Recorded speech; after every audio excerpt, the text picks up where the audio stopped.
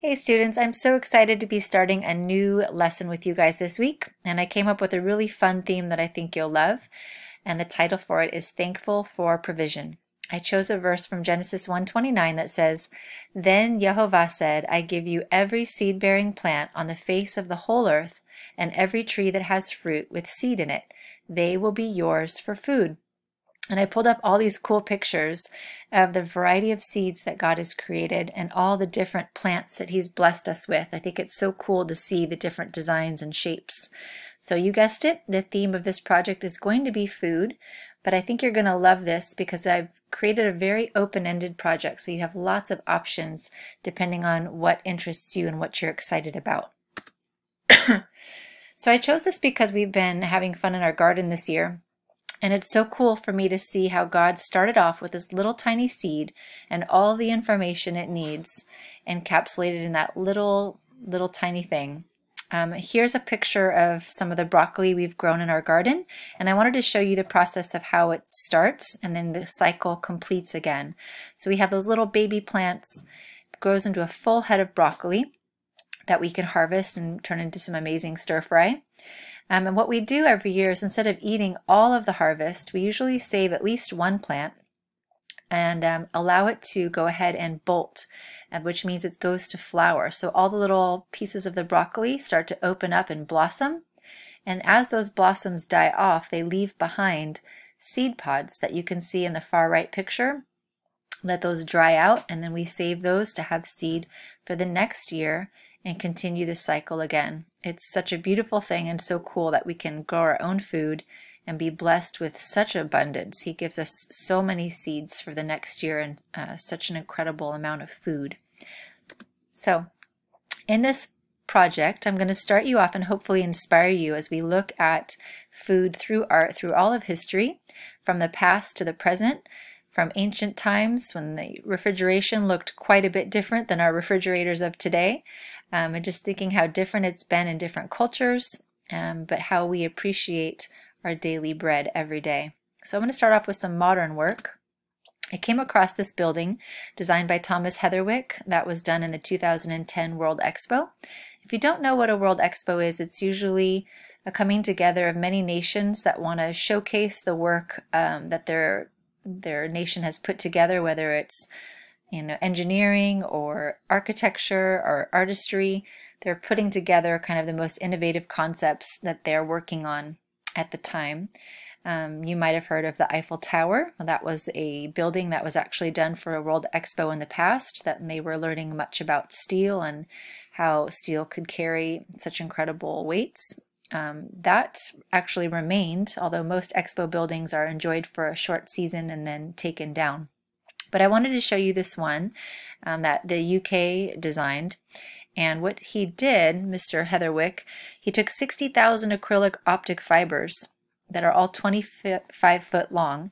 And at the end of each acrylic fiber, there's a different family of seeds for a different plant. And he created this cool 6-story tall structure. It looks like almost like a dandelion puff, although it's more of a cube. And because of the way he designed it, all those filaments kind of move and blow in the breeze to a certain degree, so it looks like a wheat stalk or a dandelion blowing around. I wanted to show you some of the cool behind the scenes designs just to show you that our ideas that we have, however simple, can really transform into something amazing. So his initial concept sketch that you see in number 1 is quite basic, although you see his idea behind it and that he wanted it to be in an environment that didn't have a flat ground but had this kind of undulating surface. In number 2, you can see his section plan as he works out some more of the details, almost as if you cut through a section to see what the inside of the building would look like and how he could possibly attach all of those rods and fiber optics to showcase all of the seeds. And then 3, you see the landscape concept, how we used a piece of paper and folded it into these triangular surface planes to create this cool ground level. And the last one is the actual CAD or computer-aided drafting drawing, where you get the site plan and all of the details that flesh out the final completed structure. It's so cool. Here's some views from the external view going into the building and then what it looks like as you enter inside and then a close-up of all the cool seeds that you can see. I just think that was a really beautiful way to memorialize God's work, I think. So for this lesson, we are going to be talking about playing around with food. And I know you've heard it's not cool to play with your food, but I remember when I was in 3rd grade, I loved to bring my mom breakfast in bed. And one time I took this cantaloupe and I cut it out certain sections and made this really cool radial design and did a repeating pattern around the whole cantaloupe. So I think it's a great medium that we can play around with. So we're going to explore what visual artists have done with this theme of food. As most chefs know, there's basic cooking just to survive and eat, but then God gives us such an incredible variety of textures and tastes and flavors and ingredients that we get to play around with. So certainly we'll appreciate that. But let's look at and see what some visual artists have done with the concept of food. This first one I thought you would get a kick out of. It's a painting that was commissioned by the Roman Emperor Rudolph II. And he paid Giuseppe Arcimboldo to do a self-portrait of him. Now you would think he would want a traditional one, which he did. The one on the right is what he looks like in the flesh. However, Giuseppe wanted to have a more imaginative self-portrait using vegetables, fruits, and blossoms to create this image of him. And it's quite fitting. You can see here that he must have existed or lived in a time, 1590, where there was no camera invented. So it was commonplace for kings and emperors and rulers to have their portraits painted to remember what they looked like. Paul Cézanne did a famous painting here as a still life with apples, and he painted in a time when the camera had been invented. And so he wasn't interested in capturing reality so much as he was wanting to create the sensation and the impression of the scene. So he was more focused on the quality of the brush strokes and the texture of the canvas, not so much on necessarily making it look like reality. Andy Warhol is another famous artist from the 60s, and he did a repeating design of Campbell's tomato soup cans, which you might think is quite funny. But at this time in history, art was pretty much left to the wealthy and the aristocrats, and he wanted to question and wonder if art should not be brought down to the common man, and if pop art was as valid as the highbrow art. So he would take images of famous celebrities and even question the design of products and illustrations and say, well, is this also fine art, or is fine art limited to what you find in an art gallery or a museum? You can see him screen printing, which is a method that you can repeat an image over and over again without having to necessarily hand paint every image. So it's kind of a fun little play for him, which was the Campbell's soup was his lunch of choice for over 20 years. This one is Cakes by Wayne Thiebaud. He was also a pop artist from the 1960s, although he didn't set out to be a fine artist. He actually started as a cartoonist with Disney, and he went out to work as a commercial illustrator, but he ended up doing fine art pieces. And he is treasured as an artist that captures a lot of nostalgic memories for Americans. And so memories of going to the ice cream shop with family or going to the bakery and just capturing the beauty of all the patterns and colors and kind of that heartfelt, childlike wonder of being around sweet treats. Here's a ginormous sculpture in Minneapolis called Spoonbridge and Cherry, kind of a whimsical piece, and there's actually water fountains spurting out of the top of that cherry stem. So it's kind of a fun interplay between food and art. This is something fun I saw online, and some artists had taken pieces of toast and replicated famous paintings from the past. I thought it'd be fun for you to take a pause, play a little game here, and see if you can match the famous painting to the, I guess, toast-based art. Number 1 is The Scream by Edvard Munch. Number 2 is a self-portrait by Frida Kahlo. Number 3 is called Persistence of Memory by Salvador Dali. And the last one, number 4, Sunflowers by Vincent van Gogh. See if you can peek and match those up. Now it's time to create. So I'm going to give you a couple of options for your lesson. Option 1 is going to be created either on paper or canvas, or even computer or camera. Option 2 is you're going to be using actual food itself. If you do not have a parent that can help supervise or help you with cutting, I'm going to suggest that you lean towards option 1, unless you want to work together with family members, or if your parents are comfortable with you using a knife to cut and do what you need to do with the food. So option 1 is to draw or paint a piece of work concerning food. But more important than anything is I want you to consider the theme or message that you want to express in your piece.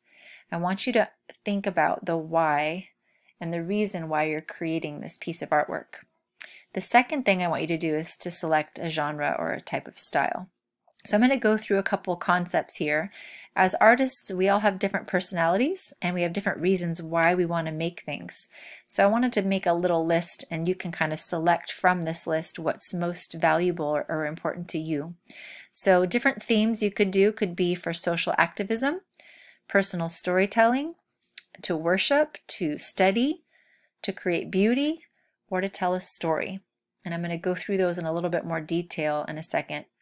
And the second thing you're going to do is select a genre, whether it's illustration, cartooning, photography, painting, architectural design, graphic design, or a sketchbook journal. So let's look through some of these options that you're going to have one by one. The first option you have is creating art for social activism to incite change. So maybe you're the type of person that wants to draw attention to help people change their lifestyle. Maybe you're concerned that people are genetically modifying our seeds. Or maybe you want to do a political comment on how Americans are eating too much food or too much sugar. Or maybe you're concerned that the FDA has too many chemicals in our food. So you could choose to do a painting or a cartoon or anything you like that would kind of represent your feelings about how our food is being changed and some of the possible concerns you have about that. Another option is to tell a personal story or share an experience. Maybe you have memories of a grandma that always baked with you, or you have special memories of being somewhere with family, or a particular dish that was cooked that you have a heartfelt connection with, and you want to memorialize that in your artwork. So you are welcome to do any type of creation that would kind of capture that memory for you, or even the feelings behind that memory. Another reason people create art is to worship, and some people love just even in the time that they're drawing and creating to be praising God. So maybe you want to get some images or scientific illustrations that you want to try copying and studying the shapes and the designs of different seeds or blossoms or fruits or vegetables. Or maybe you want to take a couple images from your kitchen and just try to do a stylized design of them, and as you're sketching, just be thanking the Lord for his incredible creation and the gift he's given you.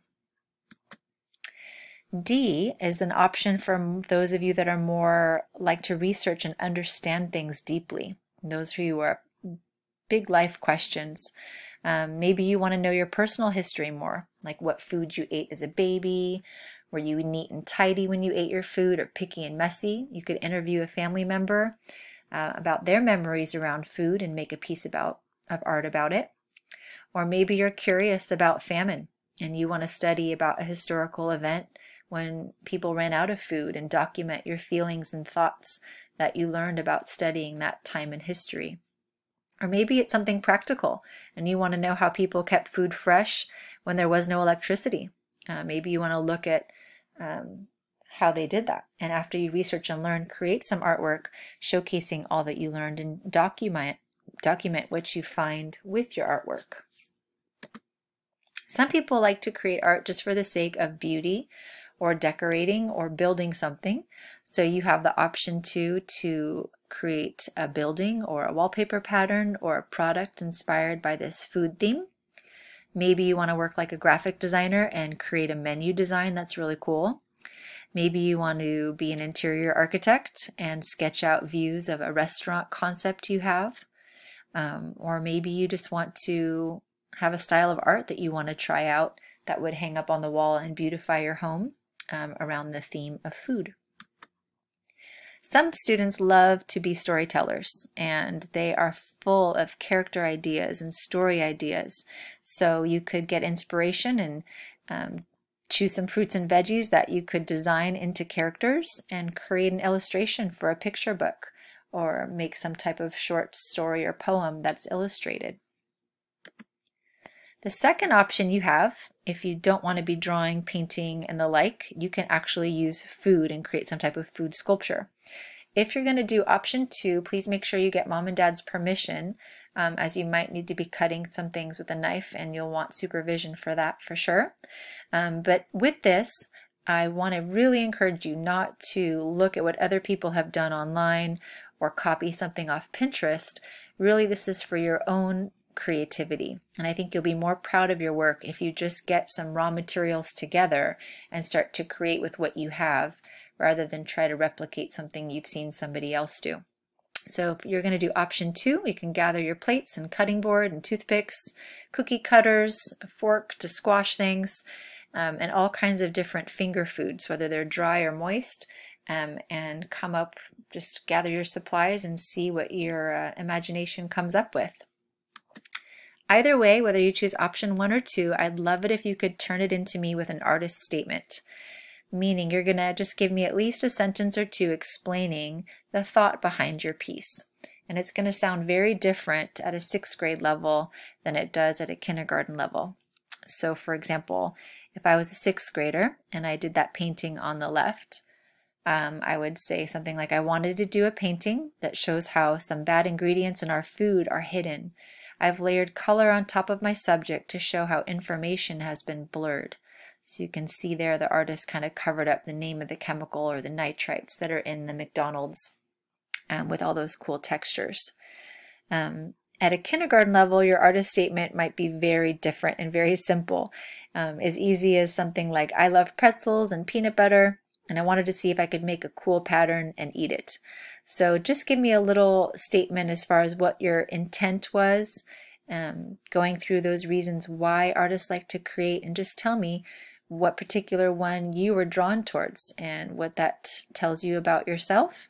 And I can't wait to see all the variety of projects that come in. I'm so excited to see what you guys have fun creating. I hope you love exploring and just thinking through all these ideas as they relate to God's amazing provision of food for us and all that we have to say about it. I love you guys so much, and I will see you soon.